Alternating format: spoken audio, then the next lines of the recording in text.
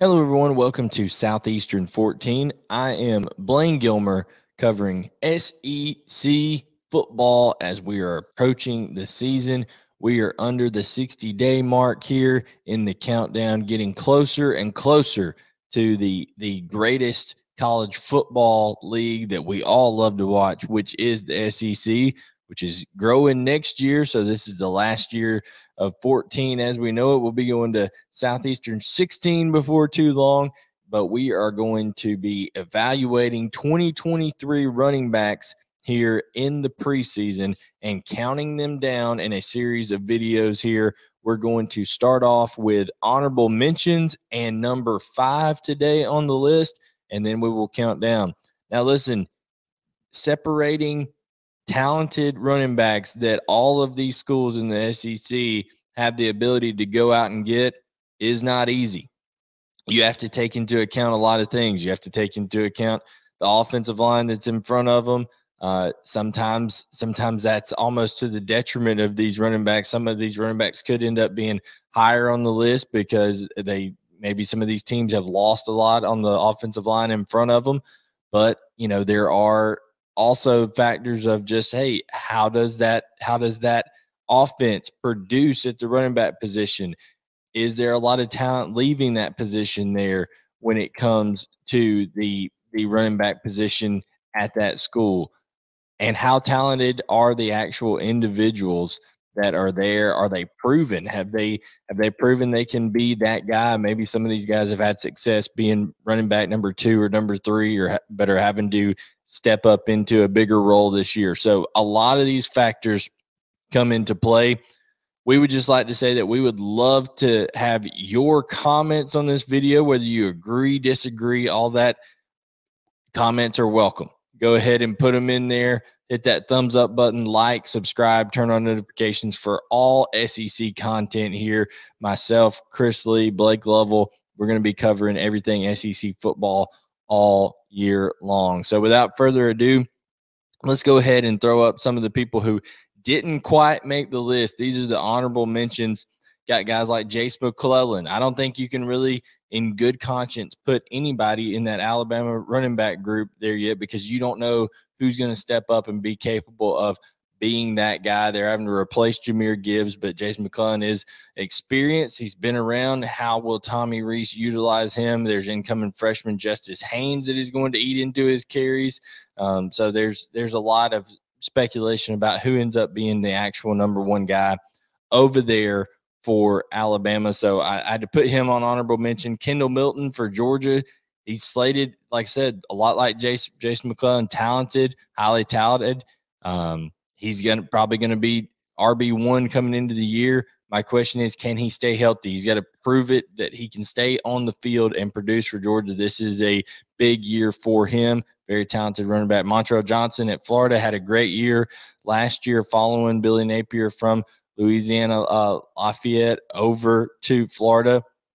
I just think there may be a more talented running back on that roster so that he makes the honorable mention here. Cody Schrader from Missouri, had a great year last year, kind of came out of nowhere, just not quite there to make the top 5 yet. That could change. Missouri's going to Eli Drinkwitz, always creative over there offensively, and we'll see how things turn out for Missouri. Jabari Small at Tennessee, explosive back, a guy who really, really did a good job, especially early on last year for Tennessee. But just like with Montrell Johnson, I think there's a more talented back on that roster. Jaquavius Marks, Mississippi State, he's going to get more carries this year. He's going to get more opportunities in a pro-style type system.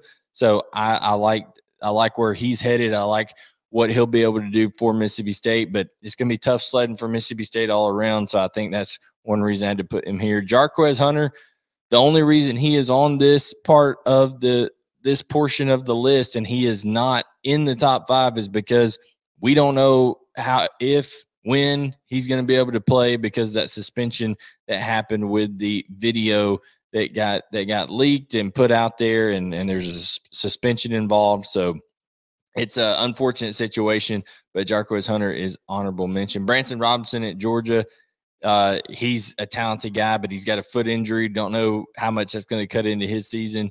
You could do that with a lot of those Georgia running backs, but just like Kendall Milton, we don't know which Georgia running back is going to be that guy. If there's one question on the Georgia offense, it's who is going to step up at running back and how healthy will they be at running back. And then same thing with LSU.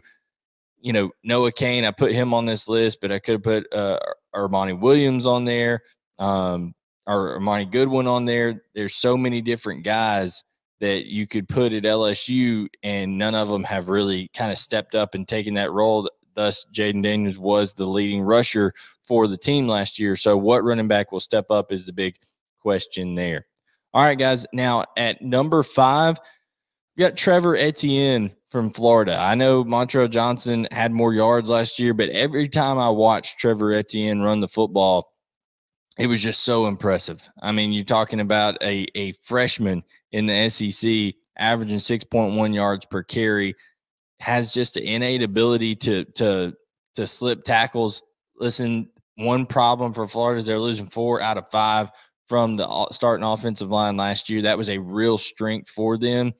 But whether it was, you know, any time that they even limited catches he had, didn't have a ton of yards, but he would make something happen when the ball was in his hands, whether it was catching the ball out of the backfield or whether it was running it. And this is a guy that I did not think coming out of high school would necessarily live up to what his brother did at Clemson and now, of course, in the NFL.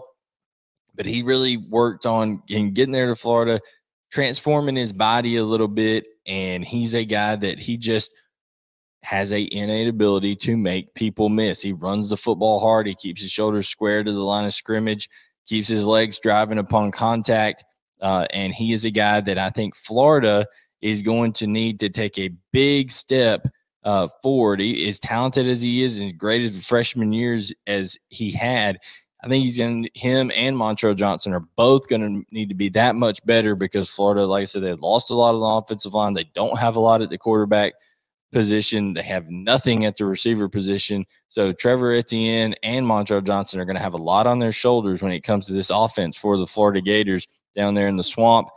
I like Trevor Etienne a lot. He comes in at number 5 on our list because, just having the performance that he had last year as a freshman, 118 attempts, 6.1 yards per carry on those attempts, and added 6 rushing touchdowns on the year. I think that is a very impressive mark, and I think he will improve upon that in year 2 down in Gainesville. Now, if you want to see who is number 4 on the list, make sure you subscribe. Make sure you hit that like button, turn on notifications, because we will be putting out more videos where we do number 4 and number 3 in our next video. Again, leave your comments. Let us know what you think about who is on the honorable mention list, who is number 5, and we will catch you guys next time here on Southeastern 14 to discuss more of the 2023 preseason running back top 5 countdown in the SEC. We did honorable mention and number 5. We'll do number 4, number 3 next time. I'm Blayne Gilmer. We'll catch you guys next time here on Southeastern 14.